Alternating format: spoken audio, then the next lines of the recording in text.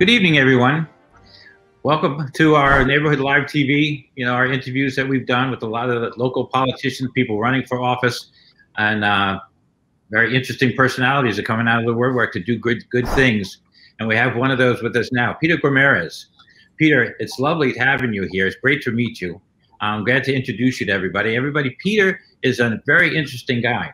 And Peter wants to make a mark in the world and help New York out, because he's been very successful as a builder, and very successful as a restaurateur, and now he's looking and saying, how can I help the city? And Peter, it's really a pleasure having you. Thanks for coming.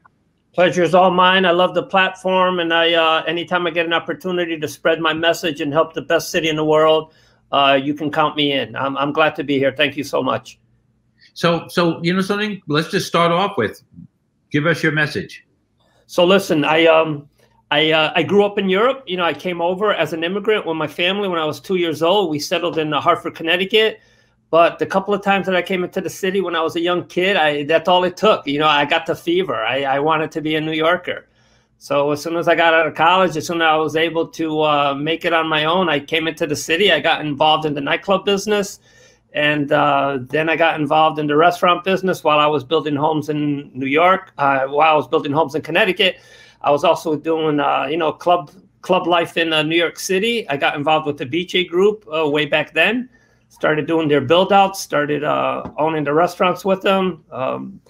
And I just fell in love with the city. And I've lived many places. And I tell you, once you get bit by the New York bug, there's no going back. You always remain a New Yorker.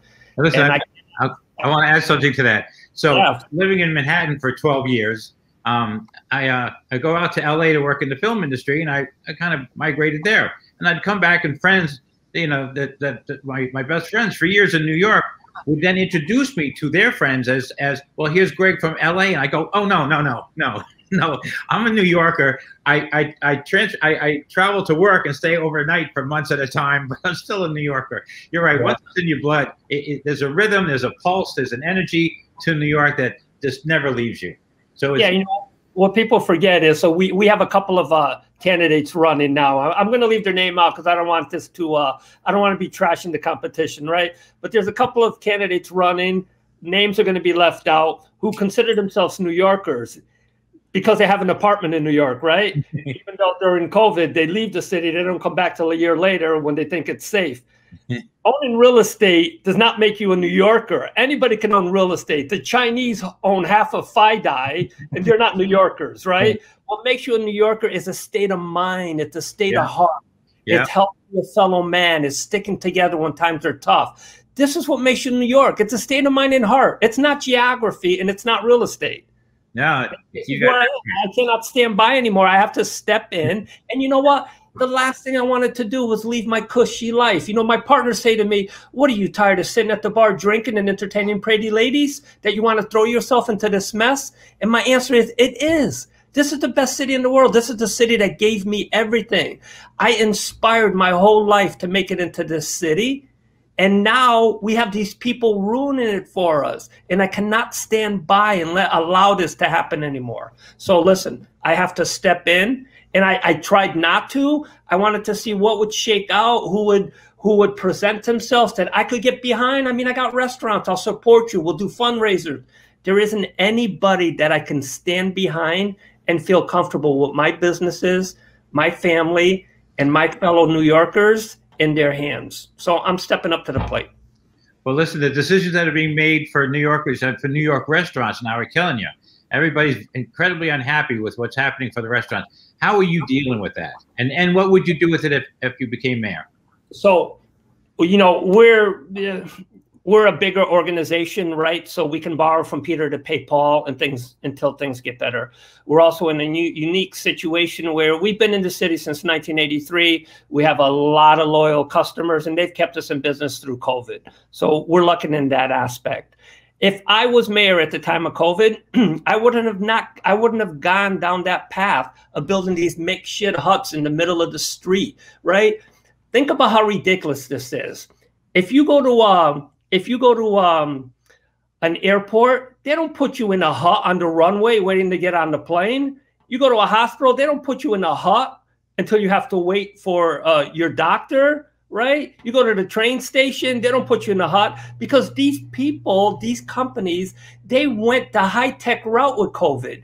They replaced their filtration system with the COV filters that have this white light, and it's been proven to kill the COVID. We could have done that in our restaurants. And for the restaurants that couldn't afford to do this, well, we could have given them grants and they could have paid the city back. We should have taken the high-tech. Anybody who's a New Yorker knows on New Year's Eve, you can't just walk into one of the best restaurants in New York City, right? You need to make a reservation. You have to follow the seating times. We could have gone through the seating route. We could have said, listen, we're going to seat everybody at 5 o'clock. You get to eat till 6:30. Between 6:30 and 7, we have a company comes in, fogs the whole place with these chemicals that they do on the planes, in the hotels, the airports, the hospitals. And then we sit the next batch of people at 7 o'clock. We give them an hour and a half to eat till 8:30. Between 8:30 and 9, we defog the place again, get rid of anything that might potentially have any bacteria on it or with the COVID bug. And this is what we should have done. Instead, we took a step back in time. We built these unsupervised, unregulated huts in the middle of the street, 7-foot ceilings, not even 6'5" in some of them, 10-foot wide. Oh, miraculously, the COVID is not going to find itself in there. Come on. Like, who came up with these ideas? It makes no sense. But that's a great plan, by the way. I've never heard that before about the fact that have the different seatings, have an early seating, clean the place out, have another seating, clean the place out again. That's a great point. Never heard that before. And on top of it, and because you know what, if you're a governor and you're a mayor, why don't you reach out to a restaurant group that's been in the city for 35 years? Why not reach out to other restaurants and say, listen, what could we do to make it more safe to eat inside your restaurant? We would have came up with these ideas. I would have told them this, right? But no, nobody reached out to us. Instead, they locked us down. They put so many people, so many families out of business. They have no tax revenue coming in from the restaurant. And keep in mind, we are the second largest employer of industry in New York City. The restaurants, we have 25,000 of them in the 5 boroughs. We employ a majority of New Yorkers. We contribute to the financial well-being of New York City. Why would you shut us down? It makes no sense. Something, this might be a good time to mention this, just because you happen to be working with one of the best restaurants, Vice Cucina. You guys have been around since 1929. Actually, in a couple of years, you're going in your century. 1926? 1926. So I was a little boy at the time, but I probably remember it. So, well, look, so you guys are going to be celebrating a centennial. That's an amazing track record. Well, 1926 in Milan, where we started out. Yeah. Then we came to New York with our second location in the world in 1983. So we've been in the city since 1983. Yeah. Well, it's an incredible restaurant. Everybody should go there. Thank you.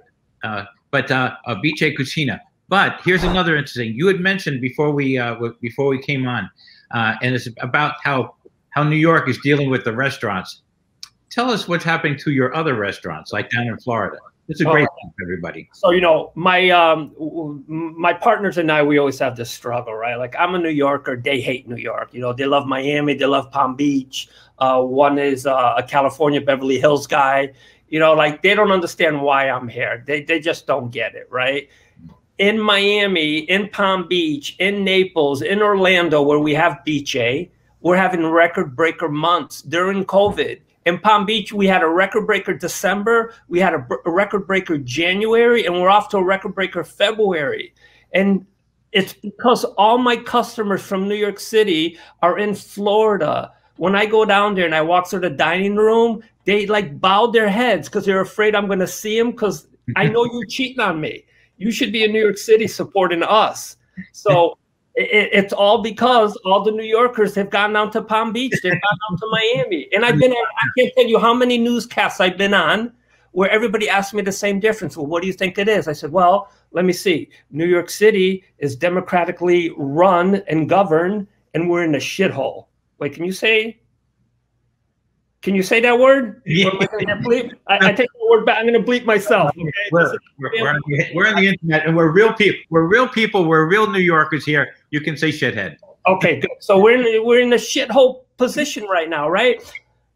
Palm Beach, Florida, that part of Miami is mostly Republican run. So I can only attribute that the fact that we're successful there is because they haven't shut down the economy like we have in New York. We all know that COVID's a serious business, right? We all know that people have lost their lives. We all know this, but we also know there's a way to manage it and to work through it where you don't have to kill the industry.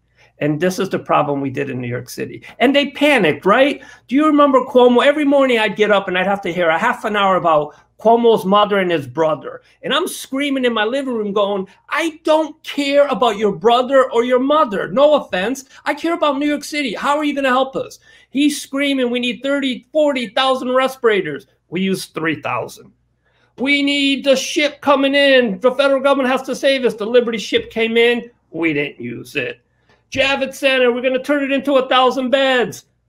We think we had 100 people in there. You know what I mean? Like, we panicked. We panicked. We shut down the economy. And I admit, in March, okay, we didn't know what was going on.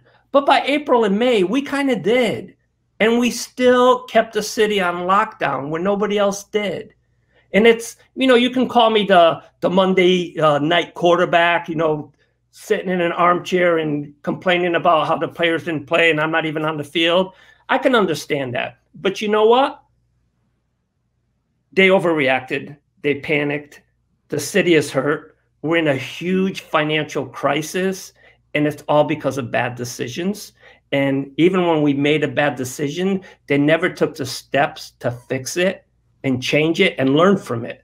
We're still making the same mistakes. And if I become mayor, we're not going to make those mistakes again. Absolutely not. So if you become mayor, we noticed from your website, looking at it, and since you're mentioning parties, are you affiliating with the Republican Party? Because you don't mention it on your website.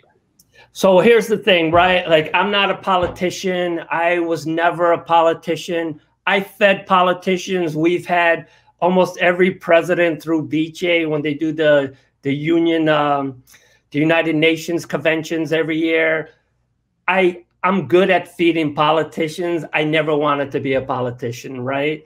But I find myself forced now to get into the arena and to do it. But people corner me on this and they ask me, what's your affiliation? They drag it out of me, right? If I say I'm a Democrat, you know, you got this one side after you. If you say you're a Republican, you got this side after you, right? So what I tell people is my true affiliation is New York City. New York City and their people, that's my affiliation. However, my business sense is leading me as a Republican for two things. It's a money's game. Politics is a money game. Every day is about raising money, and raising money. And if you go as a liberal, you're not going to have any money because there's no coffer. There's nobody to help you, right? So I had to pick either the Democrats or I had to pick the Republicans. I went with the Republicans because as businessman, I'm always business-minded first. I have 3 Republicans running, so I might as well get into that arena because it's going to be easier to compete. Then you got 38 Democrats running, right? It's going to be a smorgasbord. These people are going after each other. I might not even be able to get my message out because the media is going to concentrate just on the front runners because they have so much money in their coffers, which that's a whole nother segment. You invite me back for my opinion on that. So my answer is I am running on a Republican ticket, but I am a moderate. I'm a New Yorker. And I just want to fix the city. I'm all for reaching across the lines to negotiate with the Democrats, reaching across the lines to negotiate with the liberals, with the Republicans. All I care is that we have a plan to fix New York. But what I should tell you is I should do what de Blasio did. He ran as a communist socialist leader and he won. So maybe I should run as a communist and have the same effect. And that's just a joke, by the way. I'm not a communist, and I've never run as a communist. But you know what I'm saying. I can't imagine anyone not running especially with ideals like yours, not running as an independent. I take pride in the fact that I don't like either. I don't like the Republicans. I don't like the Democrats. They're all jerks and assholes. Oh, pardon me. So yeah, we're on the internet. I don't like any of the party politics at all anymore. I think it's hurting. I actually think it's hurting America. Absolutely, it's hurting America. But here's the sad part of it, right? It's a business politics. Politics is a money-making machine. Every 4 years, the fundraising comes out. The conventions come out. People spend, look at how much money was spent, like $500 million in Georgia for the governor's race. I mean, think about it. $500 million. What could we have done with that money? How many lives we could have saved? How many people we could have fed? So if you run as an independent, there's nobody to donate to you. Because you're not a Republican, you're not going to get Republican money. You're not a Democrat, you're not going to get the Democrat money. And you know how much it costs just to try to run for New York City mayor? It costs, my guys told me to budget $6 to $8 million. Wow. Are you kidding me? That's so much money. I come from the business mind where, you know, $500, $1, you know, if we're off of our budget, that's too much. And now I'm having these numbers, $8 million just to run for mayor. It's sobering. So let's let that take us into a segue about budgets. One of the things that I like that you were talking about, I saw it on your website, was the fact that teachers are having to pay for school supplies for their kids, and for our kids to go to school. And you wonder, where's the budget for our education? But then we have, and this is something, if you won, I would love you if you want to. There's Lorraine Grillo. She's the head of the School Construction Authority. The School Construction Authority has $1 billion to work with to build schools.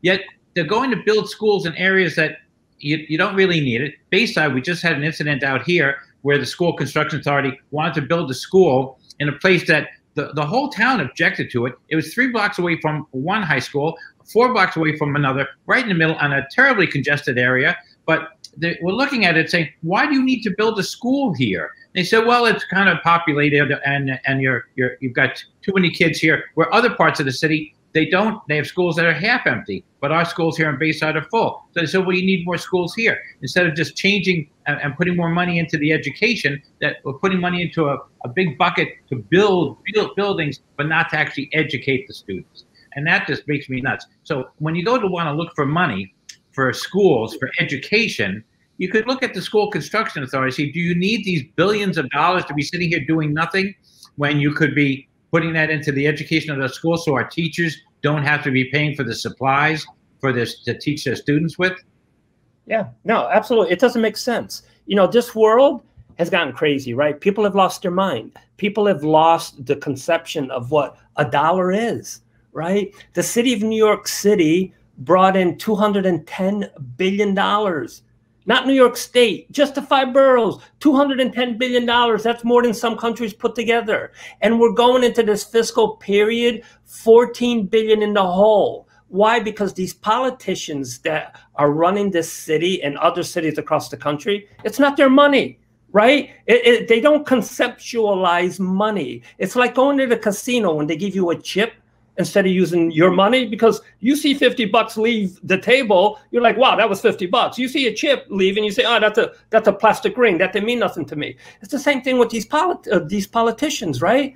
They have $210 billion come in. We're $14 billion in the hole because they're spending money on line items that just don't make sense, but it's not their money.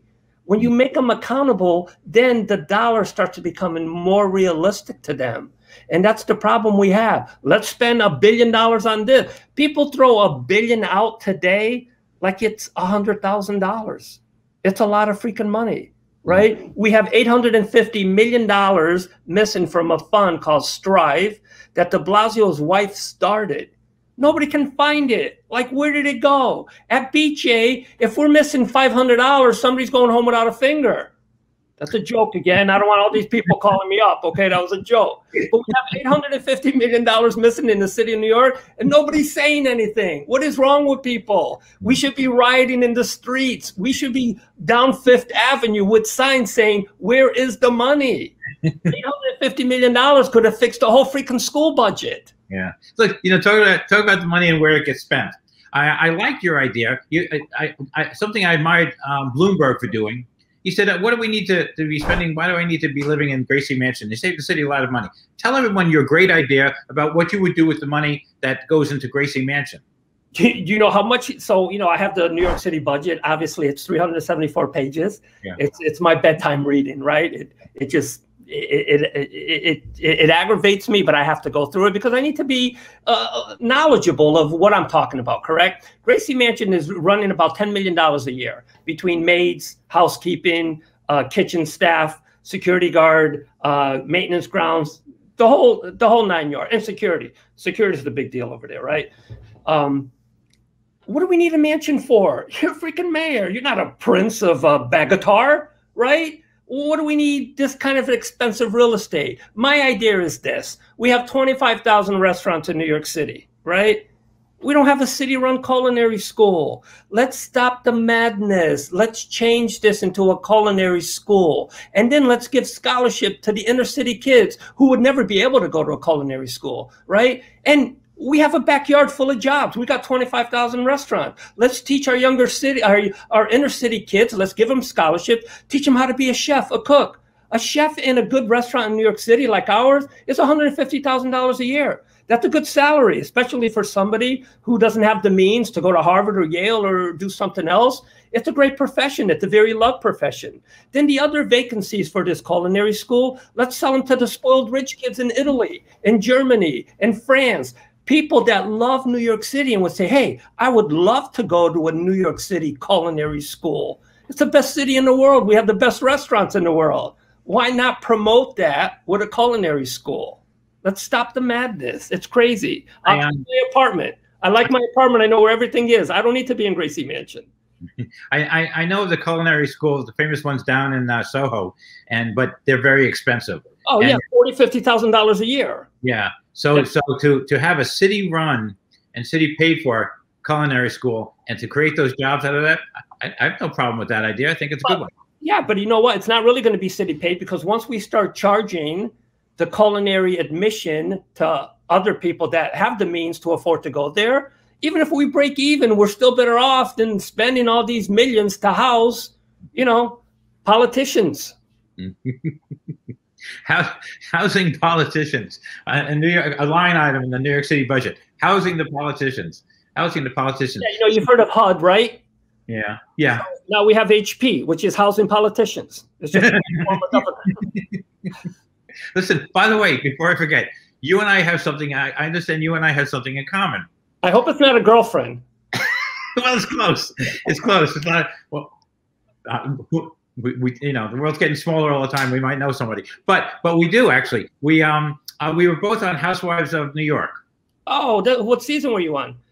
Okay, it was like the second or third, a couple of them. But I know the Countess from out in the Hamptons, and I've done fundraisers out of the LTV. So whenever we do a lot of the party scenes, we're doing it in the LTV studios out there, and I'm always like kind of walking around talking to everybody. So, but I've known them for years and shooting out there. So when I heard that you were on Housewives of New York as well, but you had like a real storyline. I've just been kind of a party guy in the middle of I was on there for a while. I have a wine called Tipsy Girl, which was featured on the show. I had a bar downtown, which was involved with Ramona Singer.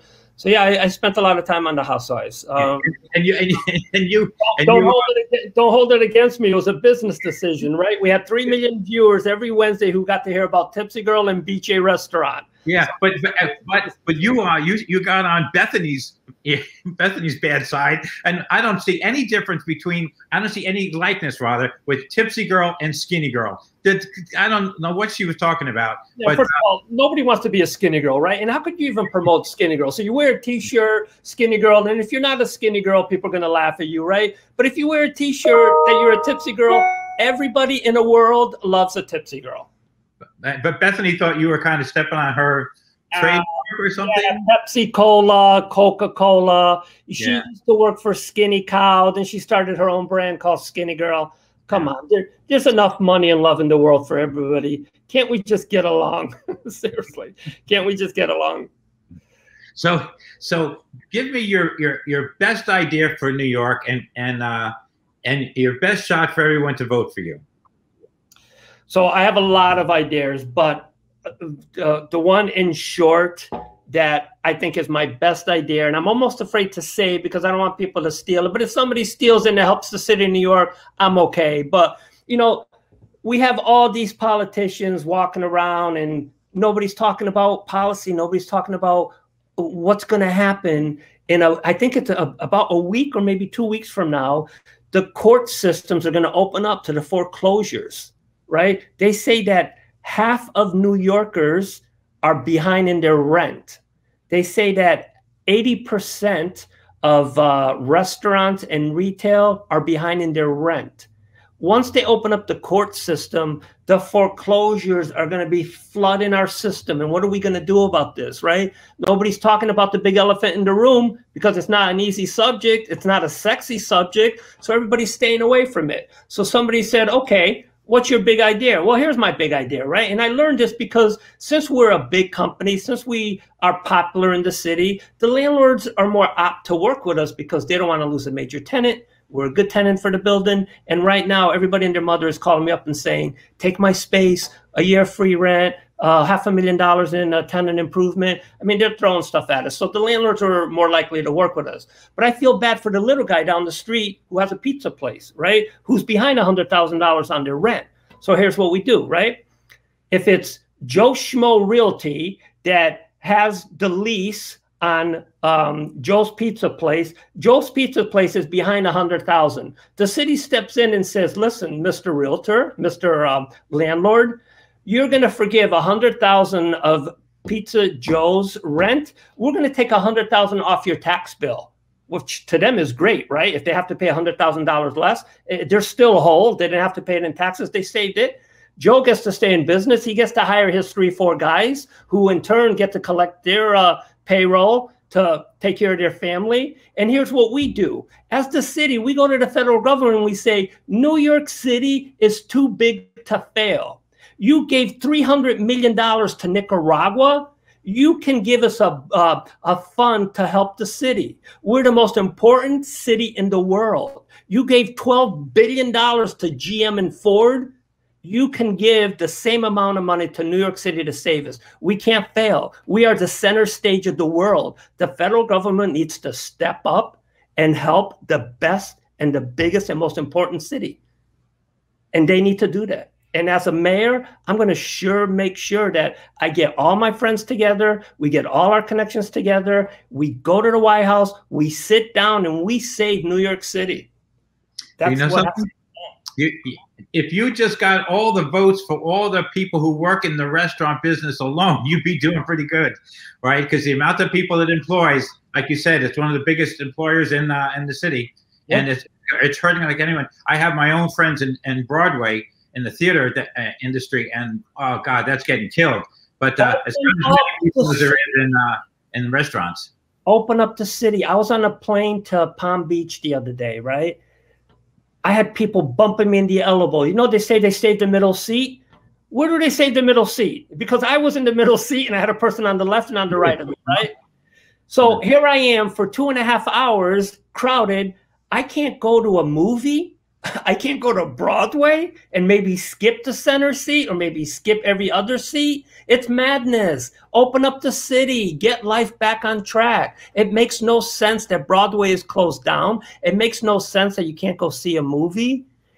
Open up the city. The revenue will start piling in and we'll be able to figure it out. With the city closed, with the revenue not coming in, with the courts getting ready to open up under foreclosures, we're going to be in a lot of trouble unless somebody grows the cojones, steps up to these people, and gets this city open and back on track. I don't want to move to Palm Beach. I mean, I'm a New Yorker. I live across the street. I live in Midtown. Please do not make me move to Palm Beach. Well, hopefully you won't. And hopefully these vaccines that are coming out, hopefully that'll bring us back and everyone will feel safer. But I appreciate your time. So listen, I'm going to see you over at Vice Cucina. It's on West 55th, no, West 54th. So we used to be on 54th between Madison and 5th. We moved over to 55th almost 4 years ago. It's 4 years. So we're on 55th between 5th and 6th. Yeah. Come by. We'll break bread and we'll chat more about. So here's the thing, right? like I never talk politics. As a restaurant owner, you can't talk politics, right? Because you never know somebody, and especially in these days, everybody's so antsy. Everybody's so afraid about saying something wrong. So as a restaurateur, you want everybody to feel welcome. You don't want to be the guy that people get irritated by with politics. All I do now is talk about politics. People will be like, oh my God, chicken Parmesan was the best. Forget the chicken Parmesan. Do you know what's happening on the Upper East Side with these homeless shelters? Like, I can't even talk about food anymore. You know, I got to talk about politics. Yeah. Hey, wait a second. Before I let you go, I just realized. So a good friend of mine, and you might know him, but one of our great restaurateur, Willie Deagle, owns Uncle Jack's Steakhouses. Yeah, of course. Everybody knows. Right around the corner from you. And he got killed because of Trump, because of them shutting down the streets right there. How badly did that affect you? Oh, my God. You're right up the block from him. Yeah, it affected us. I'll tell you, the other day I got an Uber, and he got on that street. I'm like, don't get on this street. We're going to be stuck. And he's like, no, they opened up the street again. We drove through and passed, and there was no mobs there. There was no heavy guarded armored people and tanks and cops. It was actually kind of really nice. It was nice to see this area of Midtown get back to some type of normalization. I'm happy to see it gone. I'm happy that the streets are opened up. And that's the one thing, I don't miss about having Trump as a president, just because Midtown is opened up now. You know, so I have a selfish reason, but be as it may, Midtown feels a little bit better without these streets being closed off. There should have been some sort of compensation for the impact that closing all those streets off for security purposes for Trump Towers, that hurting those businesses around there was incredibly unfair. And I'm glad that you made it through there. A lot of other people didn't. Willie kept his other stores, but he said, you know, that our Uncle Jack's on 54th, he said, it's just, they're killing us over here. Yeah. So there should have been something that should have taken care of the local businesses around Trump Towers that all got closed down because Trump was president and because of the security issues there. Yeah, too. But you know what? We could also take it another step further, right? So this communist leader that's running New York City right now, Bill de Blasio, he decides he's going to paint the BLM sign in front of Trump Tower in Midtown, right? I'm all for BLM. Things need to be fixed. The police need to be fixed. There has to be more tolerable policing. So don't get me wrong. This is not an anti-BLM. It's an anti-BLM sign right there, right? Because we had to hire policemen to guard this sign. People kept vandalizing it, throwing red paint on it. So, you know, he knew what he was doing. And this is what I mean about these politicians, right? He could have put that sign anywhere. But what does he do? He puts it in front of a guy's building that he doesn't like. That was a political screw you to Donald Trump. We're going to put it right in front of your building. He could have done it somewhere else, but he did it there, which also impacted the neighborhood, right? They had to guard it 24/7. Yeah. So, yeah, these politicians got to stop doing what they're doing. Yeah. Yeah, we need a better way. We need a better way. There is a better way. That's the fortunate thing is there is a better way. Well, listen, I hope you get a shot to bring us that better way.